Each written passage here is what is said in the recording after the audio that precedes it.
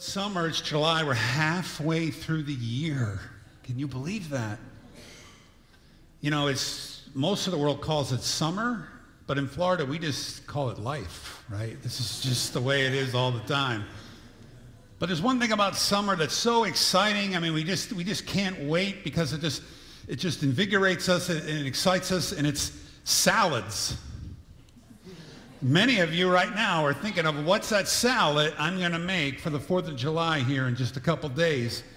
And when you go to these feasts on the 4th of July, there's all kinds. Macaroni salad, potato salad, tabbouleh, tossed salad, green bean, 3-bean salad. I'm sure they've discovered a 4th bean by now, so we got 4-bean salads. I mean, it's just moving too fast. But you know what? That one salad everybody can agree on, that everyone loves, and really the recipe for it doesn't really change too much. And that's the fruit salad.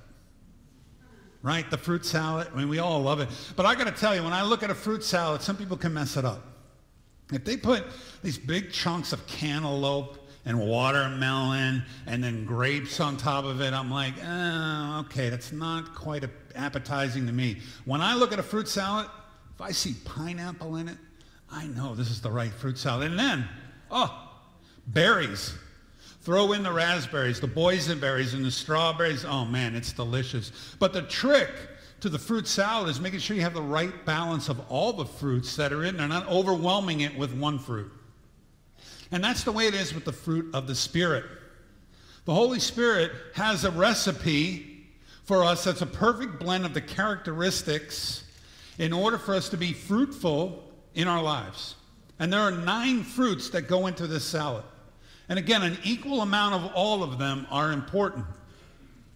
So here's how Paul introduces this in Galatians 5. So you can turn to Galatians 5, and then a little bit later we're going to go over to Matthew 8.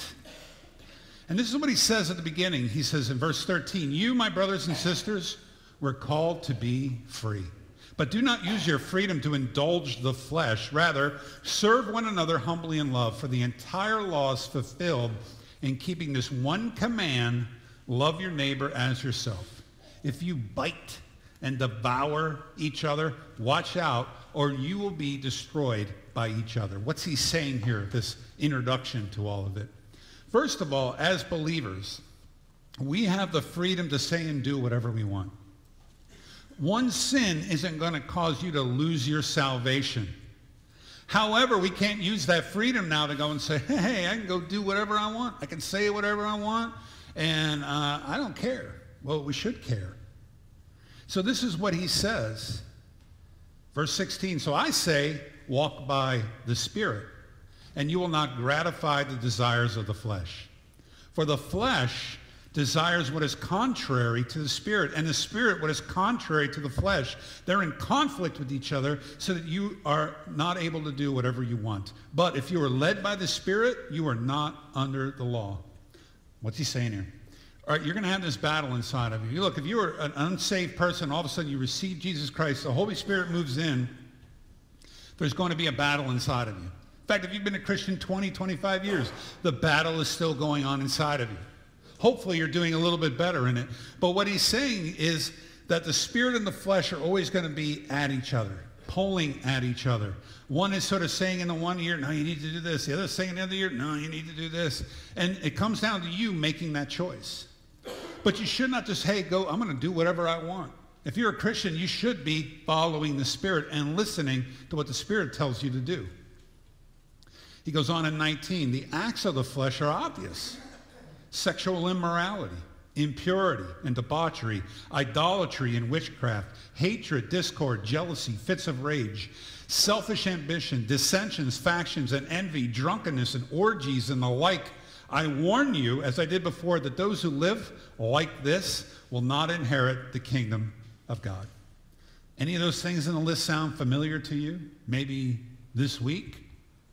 Maybe just this morning there were acts of rage and dissensions and jealousy and all kinds of things just happened, and it's just 11:30. Sure, we all battle with these things, but when we read this, we go, whoa, wait. What does it say? Those that live like this will not inherit the kingdom of God? Am I in trouble here? He's talking about people that solely operate on the flesh. They've had no spirit in their life. They've had no moment of surrender in their life to Jesus Christ. But they've been living this way all the time. This is the recipe that they choose for their life. And there is no spiritual choice at all. It's kind of like their salad. If you saw all the salads and you walked by this one, it would be black licorice, old chewing gum, and anchovies. And you would go, oh, that's disgusting. I would never eat that. You know, now that I'm a Christian, I see that. That's horrible. Why would you ever choose that? So he's saying here, why, Christian, are you choosing those things? Why are you choosing to dine on those things? I mean, that recipe is, as he says, is very obvious. Sexual immorality, impurity, debauchery, idolatry, hatred, jealousy, rage. And God's saying, no, don't choose that. That's not the recipe for Christians. The guide to follow, he says, comes right after it. But the Holy Spirit produces this kind of fruit in our lives. Love, joy, peace, patience, kindness, goodness, faithfulness, gentleness, and self-control. There is no law against these things. So what we're going to be doing in this series this month is covering some of these fruits. But all of them are important. Why? Because there's a lot of Christians out there who are not acting like Christians. There's the elderly who feel they have the right to be mean and cranky. There are students out there who go to the school and say, we're Christians and we go to church, yet they make fun of the weird girl down the hallway. There's the political minded these days who feel it's their patriotic duty to curse and demean and to hate others on Facebook. Hey, and no wonder the world looks at us and says, they're a bunch of hypocrites. You know what? They're right. You know, we preach righteousness. We want to live up to the standard of Christ. We think that's important, but we fail all the time. But just because we fail doesn't mean we can't try. We need to try, and we need to try harder, and we need to do it with humility at the same time. Never thinking that, oh, we've arrived and I'm 100% with all 9 gifts, fruits of the Spirit. I've arrived. I'm like perfect right now. You never should be saying that. You never think, hey, I'm better than other people. I'm way better in joy and peace than that person. That's not what it's about. We are all fallen followers. But we should be trying harder, always trying to live up to Christ's standards. So today we're going to look at one of those 9 ingredients, and that's faithfulness. So how do we be more fruitful in our life? How do we be more faithful in our life? So some people think that the minute you become a Christian, zap, boom, I'm perfect. It's all arrived. I got everything I need. I got the love, joy, peace, patience, kindness, goodness. Boom! I got it all, 100%. And it doesn't work that way. And we get frustrated. We go, wait, am I really saved? Am I really saved? I'm not perfect. What's happened? Well, if you were going to make a fruit salad, it's not like you put out the bowl on the counter in the kitchen and you go, fruit salad, and it shows up. Doesn't work that way. What do you have to do? Well, you got to get in the car. Or if you have an orchard, you go out to the orchard, pick the fruit. Usually, most of us get in the car, we drive to the grocery store, we find the fruits, we pay for it, we put it in our car, we drive it back, we set it out on the table, we cut it up, we assemble it, we put it all together. It takes some effort to make the fruit salad. Well, it's also going to take some effort to have a fruitful life. You're going to have to work at it in some way. And the first thing you have to do is we have to follow the guide. We have to follow the guide. Galatians 5:16. Here's what it says again. So I say, let the Holy Spirit guide your lives. Then you won't be doing what your sinful nature craves. You've got to pursue him. If you want it, you got to go get it. So in Galatians 5:22, when he gives that list of all the things, he says love, joy, peace, patience, kindness, goodness, faithfulness, gentleness, and self-control. The last thing he said on there is very important. There is no law against these things. What is he saying? There's no law. Well, there's no law in the Bible that says, thou shalt be joyful. Thou shalt be peaceful. Thou shalt be good. Thou shalt be faithful. There's no list of laws that you have to live by. What it's saying is you should want to. You don't have to, but you should want to live this way. The Holy Spirit will produce those things in your life if you're being guided by him in all that you do. So what does an unfaithful Christian look like? so that we can sort of understand, if I want to be faithful, well, help me to understand what an unfaithful looks like, and I'll know if I need some help. Well, here it is. First of all, you're consumed by worry. The other is that you're overcome by doubt, or that you trust in money and power and prestige and position in your life by worldly standards. Or you're also the kind of person that's never giving, but you're always hoarding and holding on because you're afraid that you're going to lose it because it's what you trust more than anything else. Those are good signs that you need help in this area of faithfulness. So, how do I know I have faithfulness? Let's look at Matthew 8. Here's how one person, Jesus looked at and he's like, wow, this guy's got a lot of faith. Well, let's see what he did, and then that'll help us in our lives. In Matthew 8, verse 5, it says, when Jesus entered Capernaum, a centurion came to him asking for help. Lord, he said, my servant lies at home paralyzed, suffering terribly. Jesus said to him, shall I come and heal him? The centurion replied, Lord, I do not deserve to have you come under my roof, but just say the word, and my servant will be healed. For I myself am a man under authority, with soldiers under me. I tell this one, go, and he goes, and to that one, come, and he comes. I say to my servant, do this, and he does it. When Jesus heard this, he was amazed. And he said to those who were following him, truly I tell you, I have not found anyone in Israel with such great faith. Then Jesus said to the centurion, go, let it be done just as you believed it would. And his servant was healed at that moment. Wow. Can you imagine getting that accolade from Jesus Christ?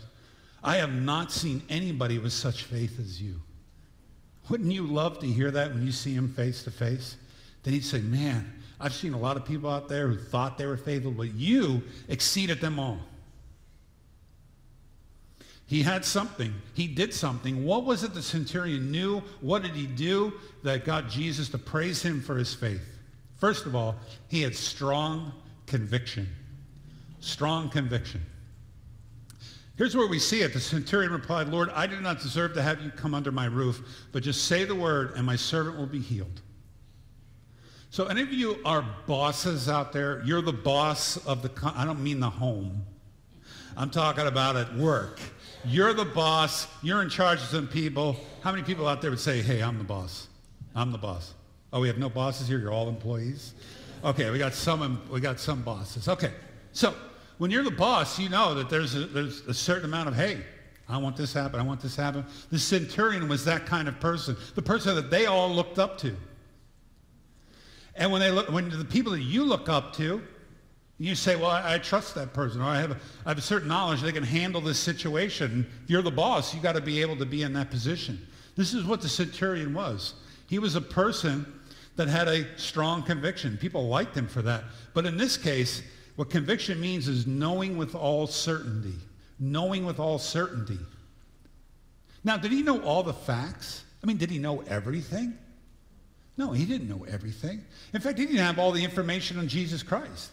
Jesus Christ hadn't died and resurrected yet and ascended into heaven. He just had a little bit of information from where he was in Capernaum. He had just a little bit of information. He had heard stories, but he was at the point of his life, even though he was the boss, he was at the point of his life, he says, you know what?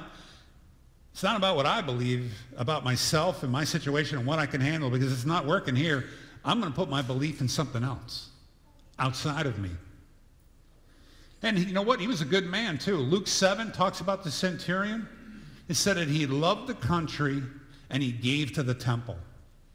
That's pretty interesting. This guy's from Rome. He's, in essence, the invading army. And yet it says he loved Israel and he gave to the temple. And also look at the fact of what he's doing here. He's trying to help his servant. I mean, it's a servant. It's not his wife. It's not his child. He's helping this one of the guys that helps around the house. But that sort of compassion we see on his side describes who he is. And he had enough faith to risk his position as a Roman centurion to seek out Jesus for help. Remember who we're dealing with here. Even though he may be a good guy, the line of work he was in, They crucified people. In fact, it was Roman centurions that beat and crucified Jesus Christ. And yet he says, I have a strong belief that Jesus can heal him. Now that's an internal response. The second one, complete trust, is an external response. So inside, conviction, I believe, and I believe this strongly. The trust is what is the next step he takes in his life as a result of what he believes. We see it in verse 9. For I myself am a man under authority, with soldiers under me. I tell this one go, and he goes. That one come, and he comes. And I say to this servant, do this, and he does that.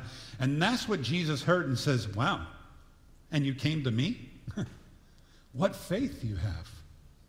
So a Roman centurion, so you understand that term, is in charge of a century of people. That's 100. 100 people working under him. He's a big deal. And yet, even though he has all that authority and all that power, he still calls Jesus Lord. He put aside his own earthly authority to surrender all authority to God. So to exhibit this fruit of faithfulness in your own life, you have got to call Jesus Lord.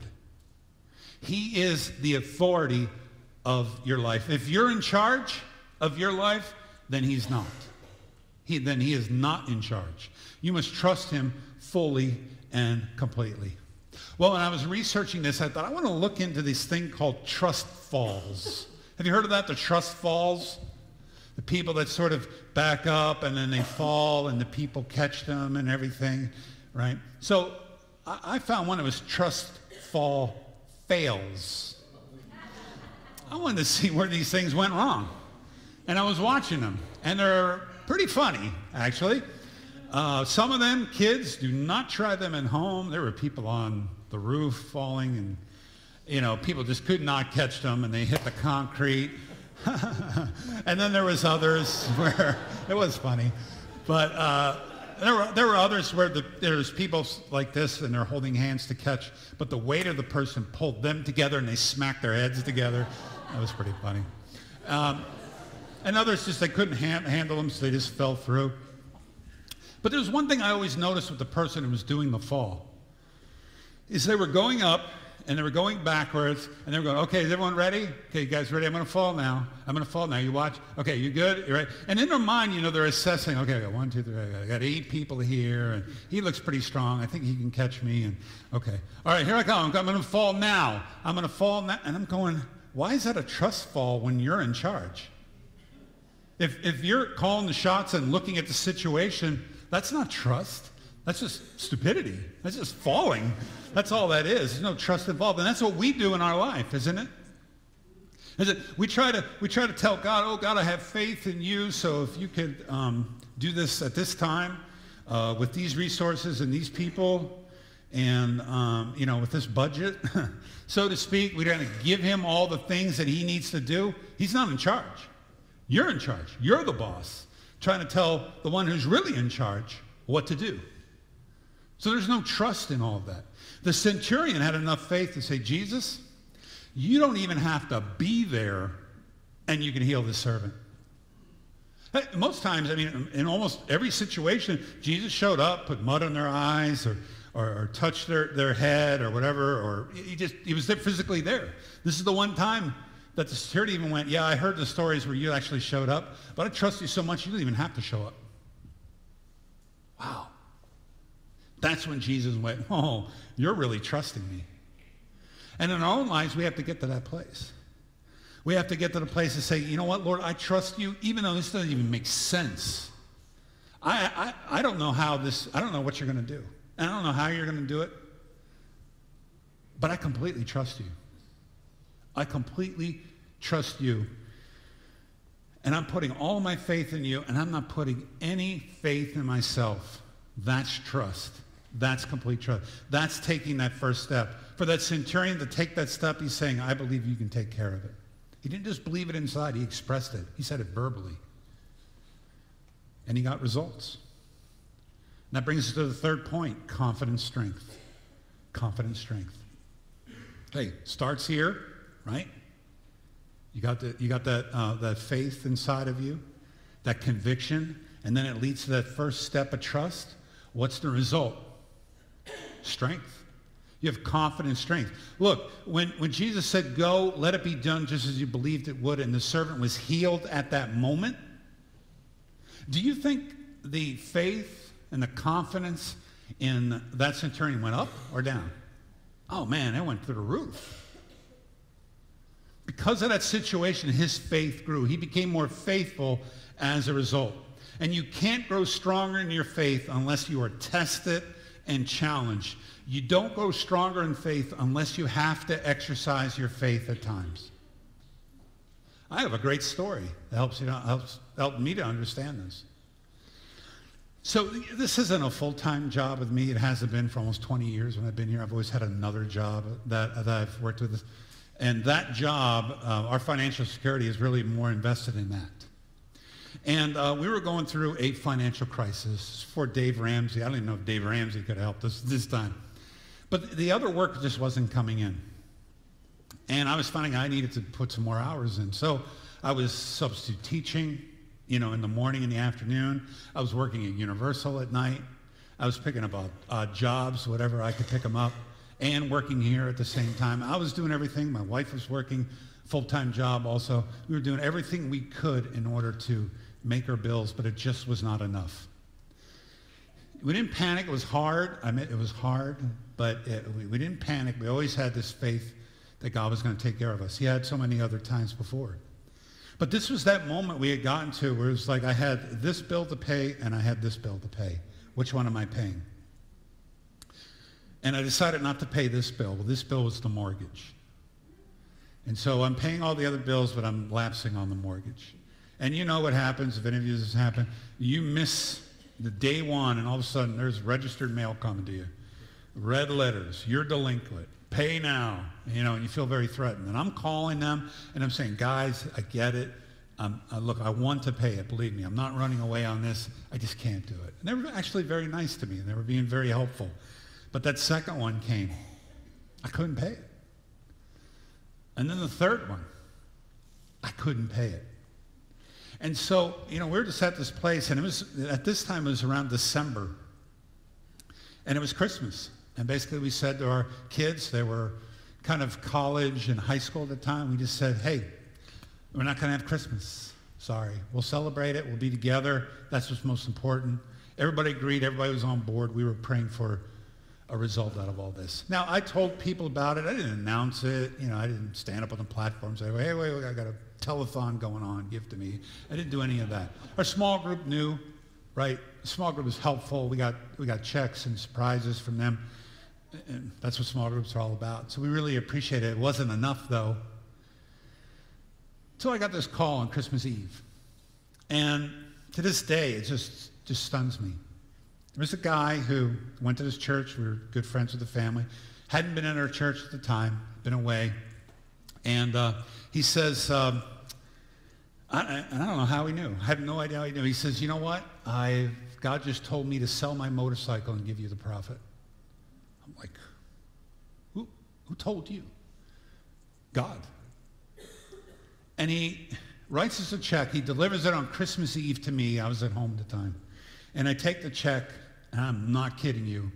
It was the delinquent amount that we owed on all the past bills, keeping us current to where we're at right now. Now, I saved that for Christmas Eve when it was time for us to open the gifts. And you can imagine our whole family just crying and in tears over all of that. It was amazing. Now, what do you think our faith is like right now? It's pretty strong. We think back at that moment, and we go, oh yeah, God's got us. We don't panic because we had a moment to exercise our faith, and God came through, and we're able to always look back at that story and say, thank you, Lord, for that. But the problem is, and I go through the prayer requests, I see them, everybody's panicking. Oh no, Lord, why? Oh no, Lord, take this away. These are opportunities for us to grow stronger in our faith. These are the times where we can have a testimony, so we can stand here sometime and give God all the glory and say to him, look what God did to us. It's amazing. I couldn't figure it out. He wants us to have that kind of faith. And so these crises come along to test us and to make us stronger. Don't pray it away. Embrace it. so that it can empower you and make you more confident in your faith. But you know, there's another story of faithfulness in the Bible. It didn't go as well. It seemed to. It started out, but it didn't go as well. It's the story of Peter walking on the water with Jesus. It's in Matthew 14, verse 27. Let me give you sort of an overview while you're turning to it. There's a storm. The apostles, disciples are out there in the boat, and they're rowing away, and the storm is coming, and they don't want a storm coming, but it's coming, and they're panicking, and all of a sudden they look out, and here comes Jesus just walking up. What's up, guys? I don't think he did that, but I mean, you get the idea. He was like, there's no panic on his part, just sort of walks up, and we're struggling here, you know? And Jesus immediately said to them, take courage. Don't be afraid. In essence, I'm here. Lord, it says in 28, if it's you, Peter replied, tell me to come to you on the water. Come, Jesus said. So Peter got down out of the boat, walked on the water, and came toward Jesus. But when he saw the wind, and in other places it says he saw the waves also, he was afraid, and beginning to sink, he cried out, Lord, save me. Immediately Jesus reached out his hand and caught him. And you don't want to hear these words. You of little faith. He said, why did you doubt? Now look, all those 3 points we just talked about, you could apply them to this story. Strong conviction. Hey, if it's you, I'm coming to you. Peter knew. If you can walk on water, so can I. Strong conviction. Complete trust. Peter took that step. It said he got out of the boat. Right? Complete trust is from here to here. Right? Took that first step. It's working. I'm walking. I'm walking on water, and I'm going towards you. Do you think he's confident in his faith? Do you think he was growing stronger? He's like, this is working. This is awesome. And then what happens? He saw the wind. He saw the waves. So as he's looking here, he's going, wait, what's that? Wait, what's that? Hey, look, it's coming from all sides. Ah! Down. Why did Peter sink? Why did Jesus say to him, you of little faith? He lost his focus. He lost his focus. It was he and Jesus. But then the wind, and then the waves. And he started to see those things on the peripheral, and he began to go down. And then he started paying attention to them. And then he started saying, they have authority over me right now, and they're going to take me down. And you know what? They did. They took him down. And that's the last point. We got to focus on the guide. When we lose our focus, we lose our conviction. We lose our trust. We lose our strength. And we sink. So we have to keep our focus on the Holy Spirit, listening to that voice inside of us saying, no, no, no, no. Do the things of the Spirit. Trust in God. Don't do the things of the world. And when you keep your focus, you're able to take that step of faith. You're able to have that strong conviction, and your faithfulness increases, and you're stronger than ever before. Now, some of you here today, I mean, you're facing one of those challenges right now. And probably just today you're trying to pray it away. Lord, take it away, take it away. I don't want to deal with it. Please. And he's saying, no, I sent it to you for a reason, to make you stronger. So I don't know what it is. We all have our thing that we're dealing with, relationship-wise, work-wise, financial, our kids, our parents, whatever it is we're dealing with. You are probably facing one of those situations that's challenging your faith. And what I'd like to do is, for our response, is to pray for you. But in order for me to pray for you, I would love it if you take a step of faith and just stand right now and say, I'm one of those people. I'm not going to ask you, hey, give us a testimony, tell us what that's. I'm not going to do that. That's between you and God. But if you're one of those people that is facing that crisis right now, just stand right now. Just stand.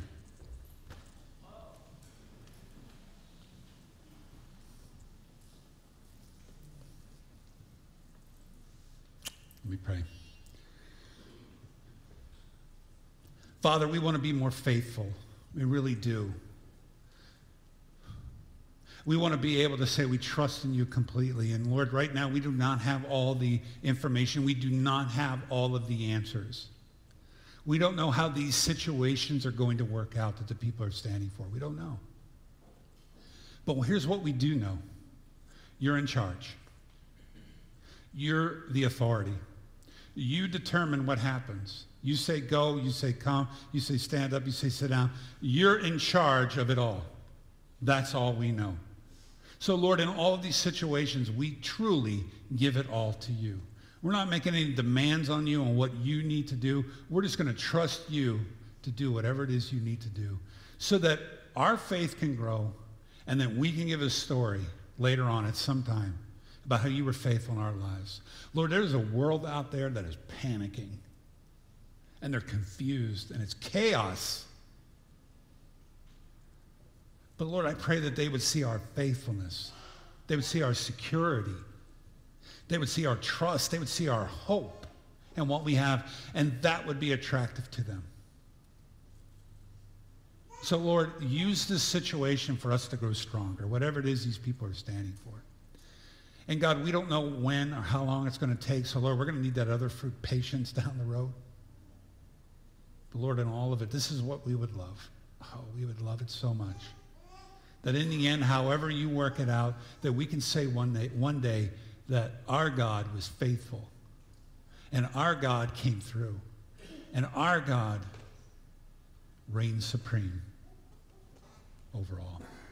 And we pray this all in Jesus' name. Amen.